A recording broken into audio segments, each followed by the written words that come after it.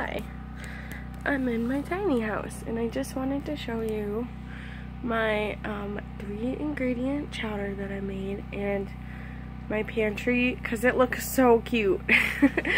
So let me start with my soup. That's what it looks like. Oh, it's so dark in here. See, that's my chowder. This is what's in it.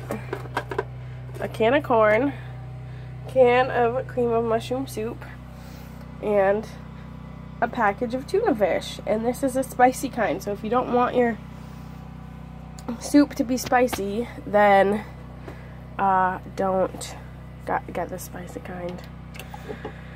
So yeah, that's it. And that whole thing made about a quart. This is my ice cream container. See, I got that from TJ Maxx. So yeah, that made like a quart of soup. Now, my pantry, I turned the lantern on and I put it inside so you can see better. Ta-da! Look at all my glass jars. So that is a half-gallon container of crystallized ginger. I've had that for a long time because I like to buy all this stuff in bulk. Here is Chex Mix, you can see with the Chex, and then here is a different kind of snack mix that doesn't have Chex, but there's 2 of those.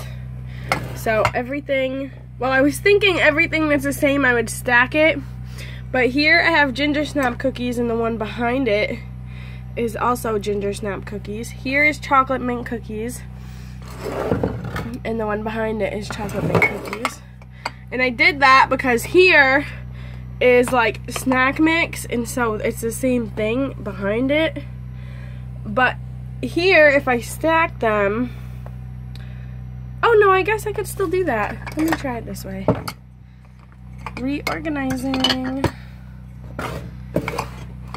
Yeah, that works. Oh, it's so cute. Okay, yeah, that's fine.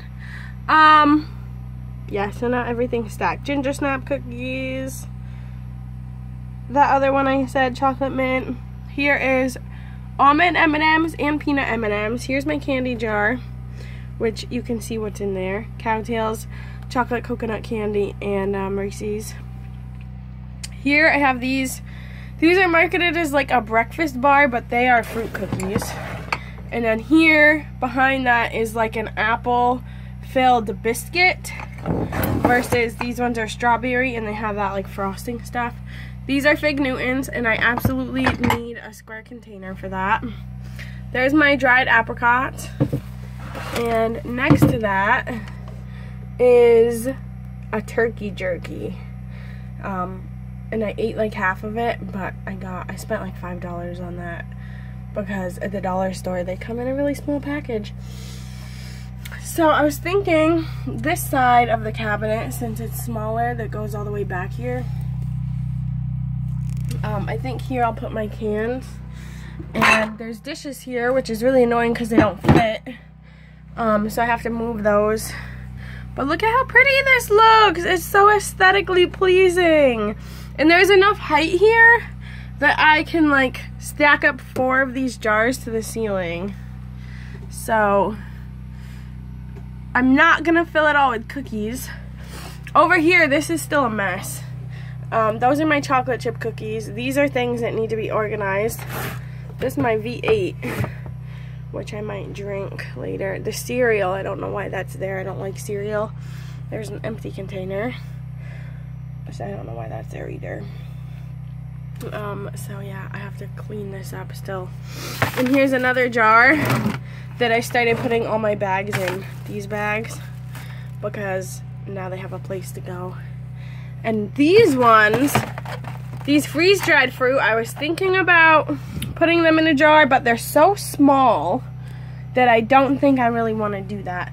Anyway, so that's all I wanted to show you, is how pretty this looks and how much I have snacks, because I love snacks, and I love glass jars.